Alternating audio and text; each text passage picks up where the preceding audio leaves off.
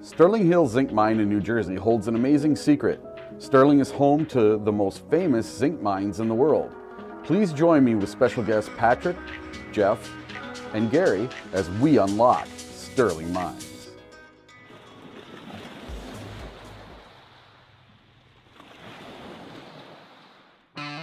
Everyone dreams of finding something undiscovered, finding treasures others have passed by, hidden in plain sight until someone comes along with the key to discovery.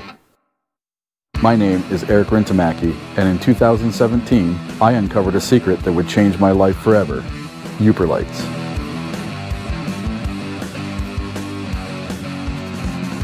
And now, because of my success with Uperlights, I am after treasure that everyone can find right here in America.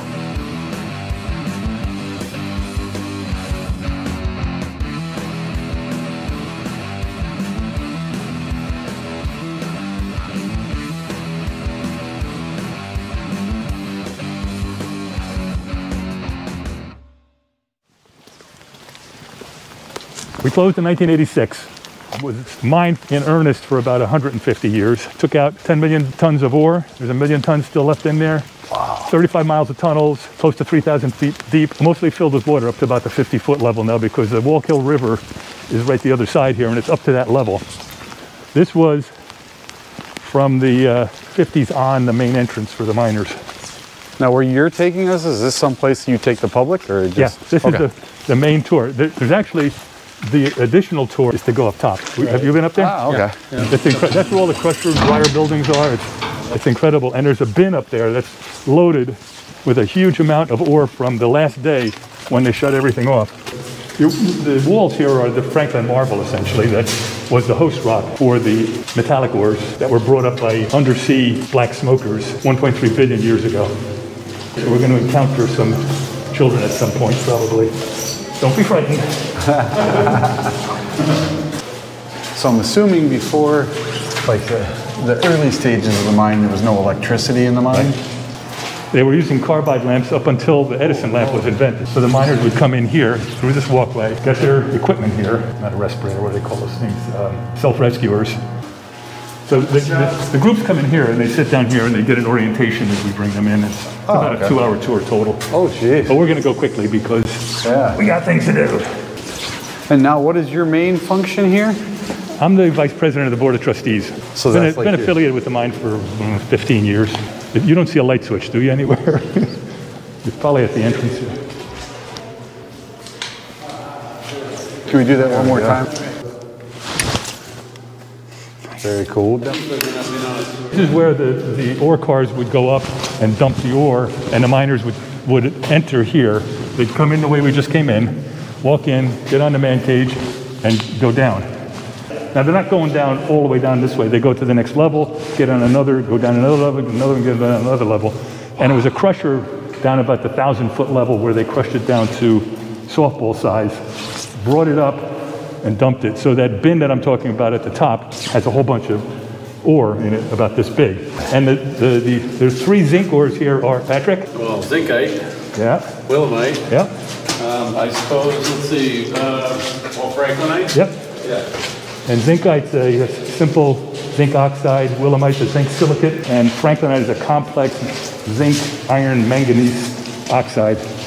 This is an example where the ore cars would come down, and this is called a grizzly, and this is where they would dump. The crusher could not handle rocks larger than rectangles you see here. So these are the grizzly bars, yep. And he'd have to break up the big pieces. Yep. Well, you can see where the water level is here. We're going to get down to that level at some point. It's about 40 or 50 feet. Yeah, 35 miles of tunnels, so there's a lot of underground here.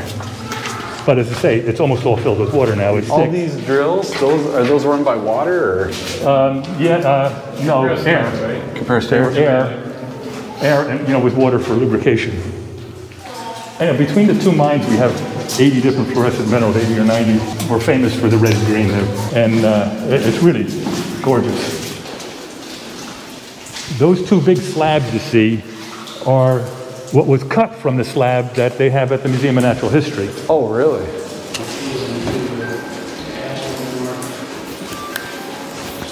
Now you really got to watch your head because this is, as I say, the old part of the mine, and it's lower because they were shorter in the old days. We'll be right back after these commercial messages from our sponsors.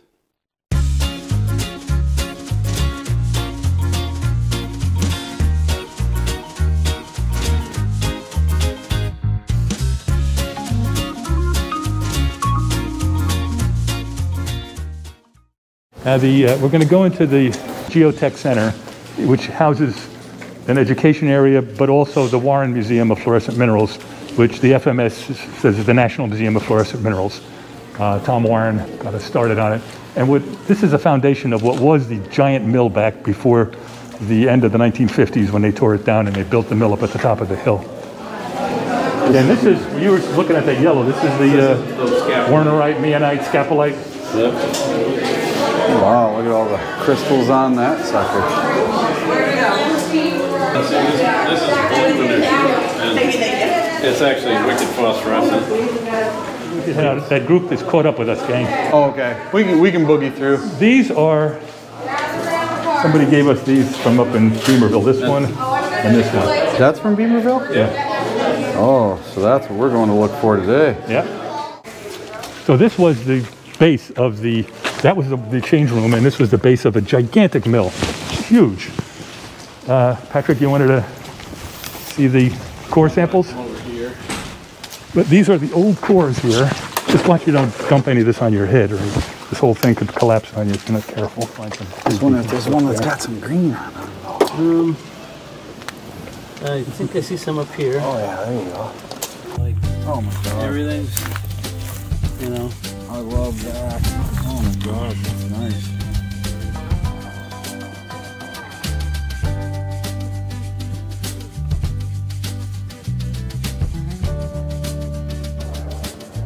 Hi everyone. Thanks for joining me for Unlocking Secrets. Next week, we're going to be going to the upper part of the mine with the crusher and see the belt.